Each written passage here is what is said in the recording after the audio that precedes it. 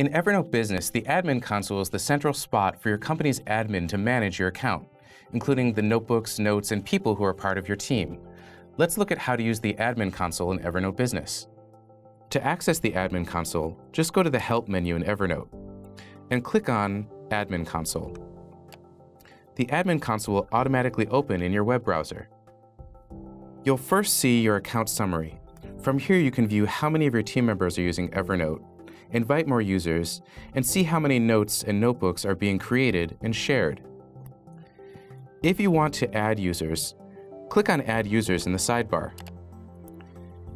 You can turn on automatic domain approval, which lets your team join your Evernote Business account on their own without you having to send an invitation. Or you can add them individually by typing in their email address. If you want to review who is part of your team's Evernote Business account, click on Manage Users in the sidebar. From there, you can view your users, their roles, whether their account is active, and whether they've enabled two-factor authentication for additional account security. If you'd like to update your billing address or review upcoming charges, click on Billing in the sidebar. To review previous charges, click on Billing History in the sidebar. You'll be able to see all the previous charges on your account, as well as view your invoice.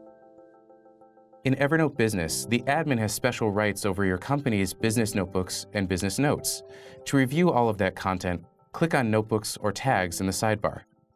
For example, if you need to reassign the owner of a notebook, click on Notebooks and select a notebook. From the Actions menu, you can change the owner of a notebook, export the notebook, delete it, or manage the sharing of a notebook. You can manage business tags in a similar way by clicking on Tags in the sidebar.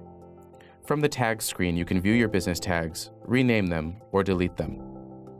As admin on your company's Evernote Business account, you can view your company's business trash, restore items, and permanently delete them. To do so, just click on Trash on the sidebar. If your company uses single sign-on, click on Authentication under Security to enable it for your company. Evernote Business has a number of integrations that help your team extend Evernote's functionality. For instance, if you're using Salesforce.com, Evernote is a free integration to link notes to Salesforce.com objects. If you want to link your Evernote Business account, just click on Salesforce in the sidebar to get started. You've just learned how to use the admin console in Evernote Business. For more information on using Evernote, check out our other videos.